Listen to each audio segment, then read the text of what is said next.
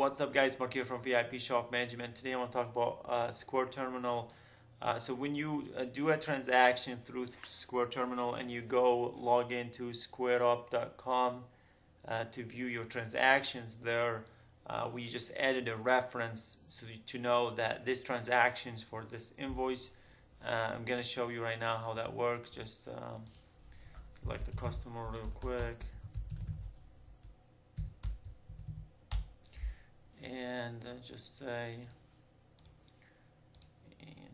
authorize pay invoice. We're just gonna make $1 since this is just a test.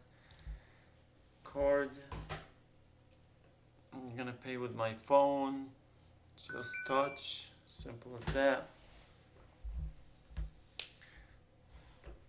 Approved, thanks, all set.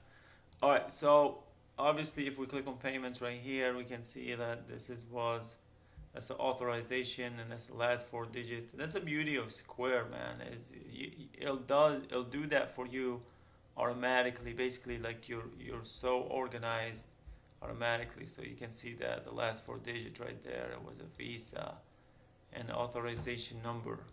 Alright, so let's go back to Square dashboard. If we go to transactions right here, let's see if it's gonna view it already or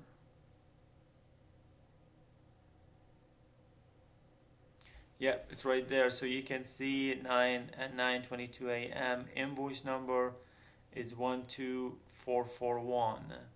If we go back here, invoice number is 12441. I think that's really cool as a reference. So if you log in here, sometimes you need to know which one, or if you're trying to do refund.